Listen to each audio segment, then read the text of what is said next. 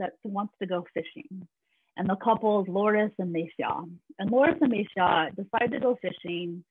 They leave their house, they go on a bridge, they walk down across the bridge, they go through the river. And as they walk down the river to find a favorite fishing spot, they see tons of trash at the bottom of the river. And the question is, how do Lourdes and Mesia deal with the trash? And a not racist approach might be like downstream, we're just going to clean up the trash, right? So you see that in those quotes too, right? Like if something comes up, come and talk to me. Like it appears like there's trash. A midstream approach might be, well, let's prevent trash by putting signs like please don't litter, or let's put more trash cans. And then a more sort of proactive anti-racist approach would be more systemic. Well, let's think about us producing trash and how do we produce trash as a whole, right? So if we were to compare that with thinking about oppressions, we might think about COVID-19 or heteropatriarchy as more systemic, like upstream, back at the bridge when Mesia and Lourdes started walking to the fishing, versus downstream is more individual when trash appears, like let me just write this in my syllabus, let me talk about this in my office hours or classroom techniques.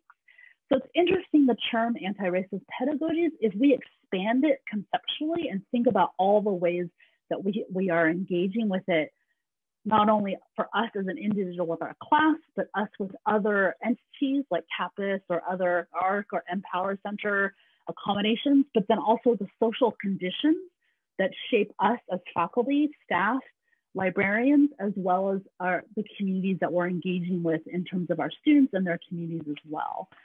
So just sort of a framing of thinking about these upstream factors that shape learning, and that the techniques may focus on individual, but how do these techniques or pedagogies also engage with these upstream factors? So another way to think about these examples is these are some stats that I pulled from various sources, The Atlantic, et cetera, to just take a moment and look through them. And you can sort of think about, well, let's take a moment and read through them. And invite you to take breaths, find your grounding, because these are not easy stats.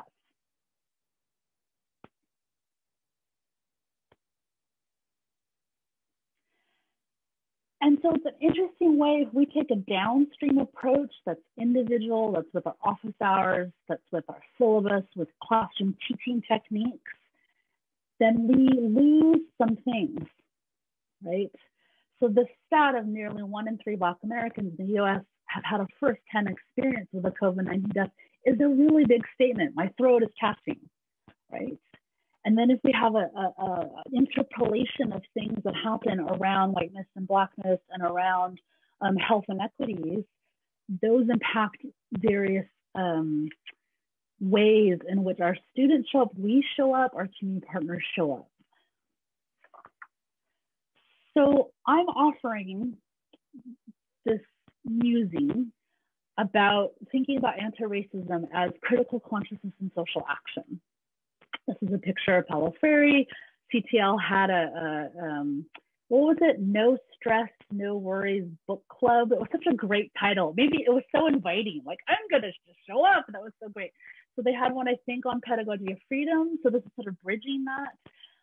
I was very lucky to be inspired and mentored by various scholars like Margot Okuzawa-Ray and Michael James, who worked with Freire and then continued to work with lost grad students like me in ethnic studies. So I have a framing of ethnic studies and feminist studies approach and thinking about critical consciousness and social action as the purpose of education, and thinking about it in terms of how do we approach anti-racism, not just with strategies and techniques, but also a framing. So it's upstream factors. It's also about relationality, so that the task of teaching and learning isn't just transactional. It isn't just content delivery, received. There's a relationality to the knowledge and also to each other. And there's an element of liberation, right? There's an element of transformative change. Um, so that was a lot, and sort of went through upstream and downstream in relation to the river parable and trying to link anti-racism with upstream and downstream. And then thinking about critical conscious social action as sort of an anti-racist approach. In terms of proactive and reactive pedagogies, I was thinking about what can we do that's engaging with these upstream and downstream factors. So what I have here is a quote from Margot Okazawa-Ray, who is a significant feminist scholar, Asian American Studies, in the Collegiate Department of Asian American Studies. We have a Margot Okazawa-Ray Summer Social Justice Fellowship. I think it's in its 11th or 12th year. She has worked on a global scale in terms of thinking about anti-militarism and feminism. And we were just in conversation talking about a potential project. I was like, oh, this is perfect for the workshop. And you can see there's thematically similar things with Reddit and also with James Baldwin. So I'll give you a moment to pause and read it.